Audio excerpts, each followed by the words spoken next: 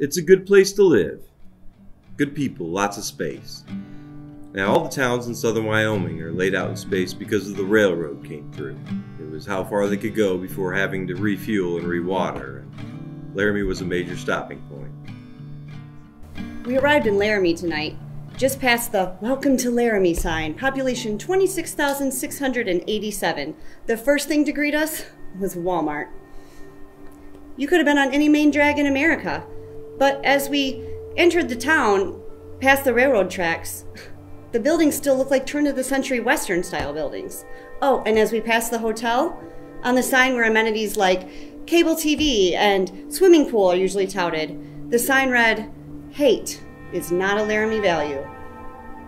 My secret hope was that they were from somewhere else. That then, of course, you can create that distance. We don't grow children like that here. Well, it's pretty clear that we do grow children like that here. The news reports started rolling in on Thursday, but no names were mentioned. The brutality of the crime was not mentioned. All that was mentioned was that there was a man, Laramie man, found beaten out on the prairie, basically. Later that day, they mentioned his name, and it was like, that can't be the Matthew Shepard I know. That can't be my student. That's not this person who I've been meeting with. So I get a phone call on October 2nd about 10 after 7. It was Matthew Shepard. And he said, "Can you pick me up at the corner of 3rd and Grand?" So I pull up to the corner to see, Matthew Shepard, and it's just a little guy.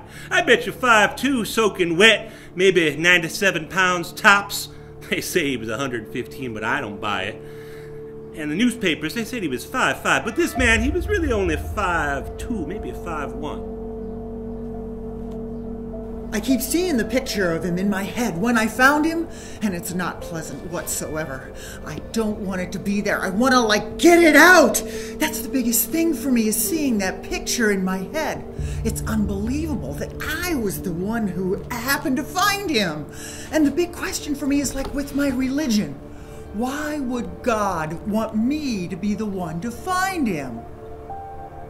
I didn't, for the longest time, let myself become personally invested in the Matthew Shepard thing.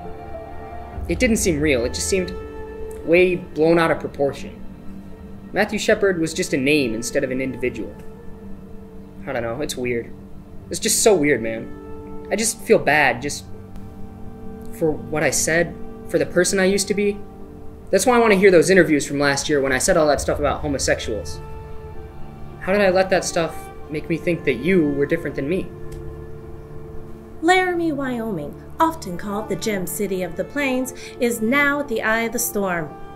The cowboy state has its rednecks and yahoos for sure, but there are no more bigots per capita in Wyoming than there are in New York, Florida, or California.